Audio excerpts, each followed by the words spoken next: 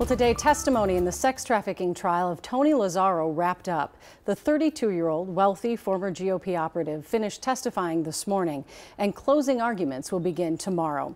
Lou Raguse has been following this case since the beginning and joins us now with what happened in court today. Lou?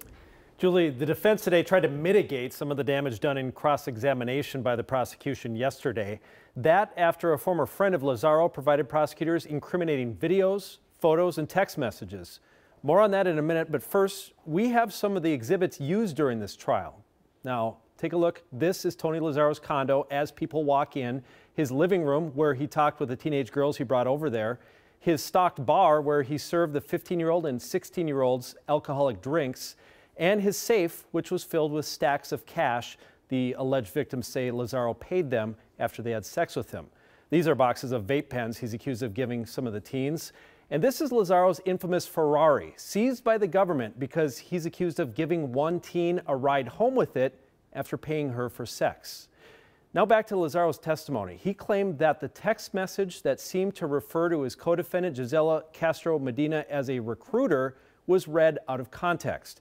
And he attempted to soften the blow of what the jury saw in disturbing photos and videos of the teens in his condo and in his bed. It was quite a moment when the prosecution came up with the evidence during Lazzaro's testimony. I've been live tweeting much of this trial, and today Charles Bittman, the man who sent the FBI the new evidence, reached me and said my tweets prompted him to look back in his phone and find those videos, photos, and texts. Julie. Well, you do such a phenomenal job of tweeting. So many trials you've covered for us. This is a new twist, though.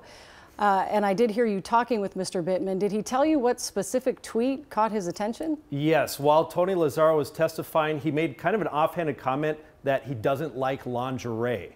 And that prompted Charles Bittman to look back at his phone. He ended up finding a video, a disturbing video of teens dancing in Tony Lazzaro's apartment wearing lingerie that Lazzaro sent to Charles Bittman. Well, it seems the prosecution has a really strong case. Do you see any weaknesses? It's hard to characterize anything as a weakness. I will say that Gisela Castro Medina's testimony was very strong. This new evidence also very strong. The testimony of the victims themselves was more of a wild card.